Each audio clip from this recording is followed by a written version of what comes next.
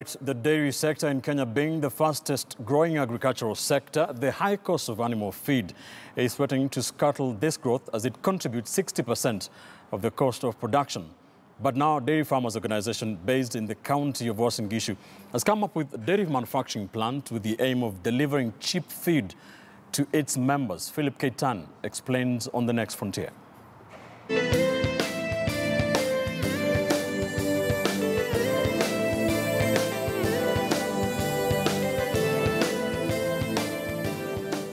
Meet Mzee Solomon Kirior, a dairy farmer from Uasin Gishu County, who says the high cost of feed has drastically affected his dairy production. Sababu yenyewe ambayo kinaleta changamoto ni ya kwamba bei ya maziwa nayo ambatani na chakula cha ng'ombe. According to Mzee Kirior, if milk prices continue to fall and feed cost rises, farm profits can be squeezed. Hata saa hizi unaona ya kwamba ng'ombe wamekonda, saa hizi nafanya nini? Unaona kwa sababu ya chakula ambayo haitoshi.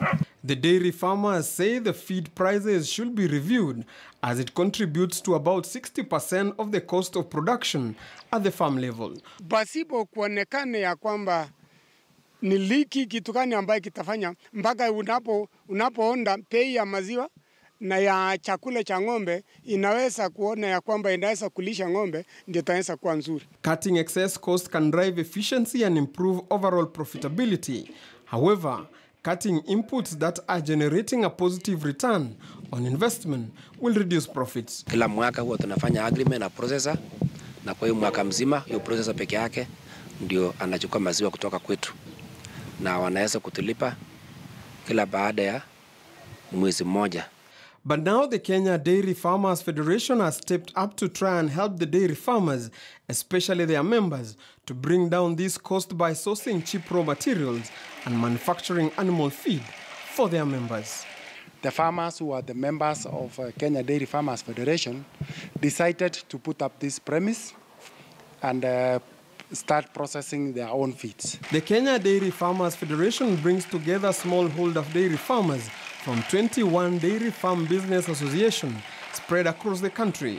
These dairy farmers business associations have over 110,000 farmers, supplying more than 300,000 liters of milk dairy. The feeds themselves are very good in terms of quality, and the price is competitive. We are not saying they are cheap, but when you compare with the other brands which are of the same quality, you find our feeds are very competitive. Many cost-saving decisions are related to the feeding program. This seems logical given that purchased feed cost is the single largest expense on a dairy farm. With most dairy farmers spending between 19 and 24 shillings to produce a liter of milk, while the milk processors buying the same liter at 35 shillings, dairy farmers are saying the sector is not sustainable at that cost. But now the Kenya Dairy Farmers Federation has come up with this facility that is helping their members produce animal feed while keeping the cost at a bare minimum. Philip Keitan for The Next Frontier.